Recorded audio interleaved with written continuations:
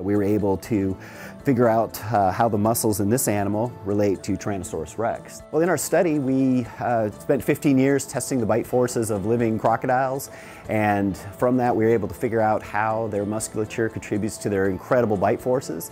And because crocodilians are closely related to dinosaurs, we were able to carry the model that Paul Gignac, my former graduate student here at Florida State, had developed over to Tyrannosaurus rex and basically bring this animal to life. The teeth arranged the way they are.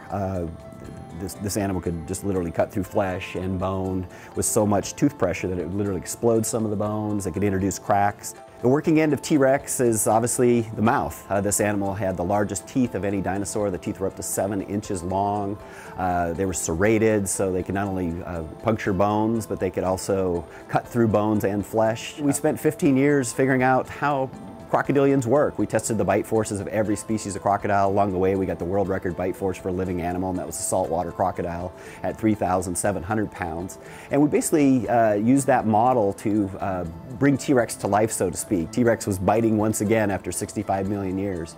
And what we found is that this animal could generate bite forces of 8,000 pounds. That's equivalent to setting 3 small cars on the jaws of this animal. You can imagine the forces involved there. But more importantly, those incredible teeth were going to convey that force to whatever they're biting into, and in the form of pressure. So the force relative to the contact area of the teeth is the tooth pressure, and that's what really matters. That determines whether they could bite through hide or bones and whatnot. And basically what we discovered is T-Rex could pretty much cut through just about anything in its realm.